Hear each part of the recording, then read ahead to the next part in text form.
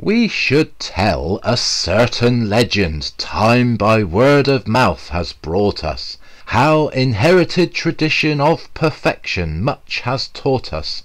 Doors and windows, clustered columns, tell of fleeting days and hours, all of which lent trusting wonder to their Bishop Richard's powers.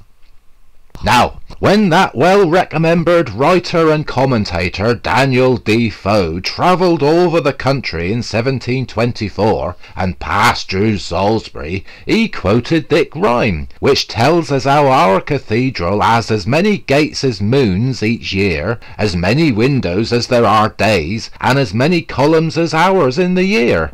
This were just one of several long-remembered legends of perfection attached to our cathedral, and in course 'tis easy to take it all in and pass it on without ever checking out the facts, and so I got me counting head on and had a little stud on this marvellous building.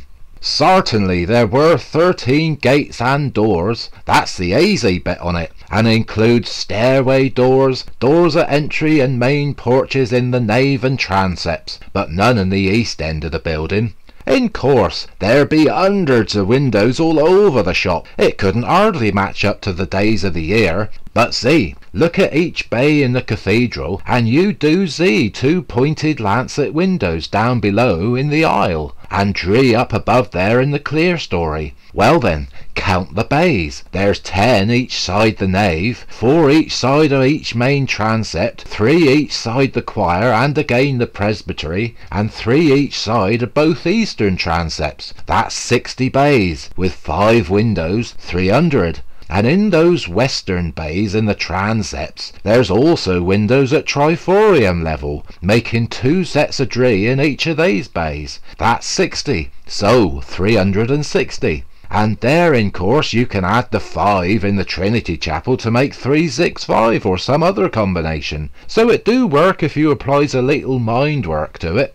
The pillars of Purbeck marble be a little more difficult. There be so many bunched together all over the shop, but working it out on the theoretical basis like the windows, it do work. See, as we the windows, there be 60 bays, 46 on 'em of regular type, and having each on 'em 51 columns, and in they slightly different western walls of the transepts, there again be 14 bays, each with 30 columns, making 2766.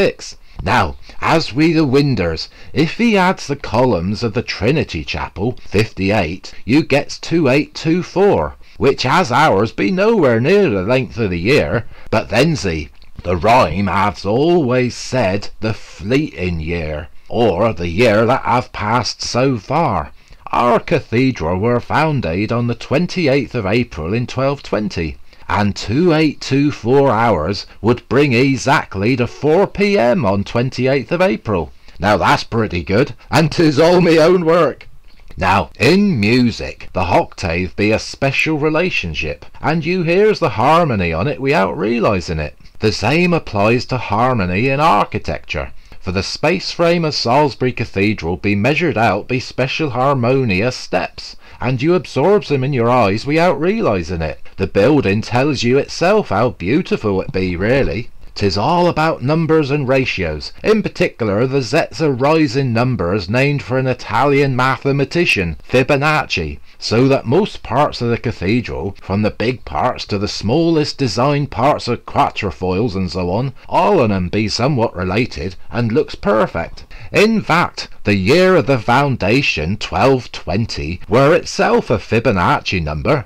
Another interesting number be 365, the days of the year, and if you measure the distance from the centre of the cathedral, that is, under the tip of the spire, northwards to the lawn wall of the close, it be exactly 365 feet, and 365 feet further north be the close wall itself. And double that north again be St. Thomas's Church, where, if he stands at noon on midwinter's day, the spire of the cathedral be seen to be capped by the blazing sun, almost like the spire were the gnomon of a giant sundial.